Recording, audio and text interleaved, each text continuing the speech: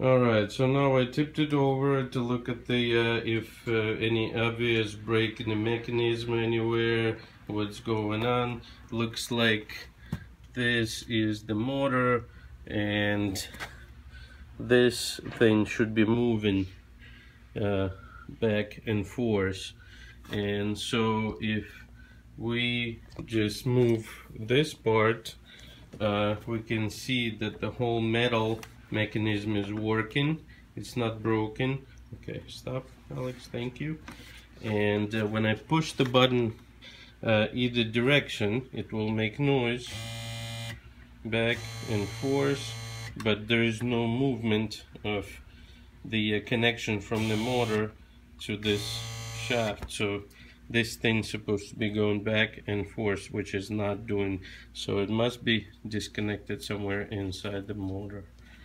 That's my assumption. But the chair is basically stuck in the half reclined position and does not move anywhere else. Thank you.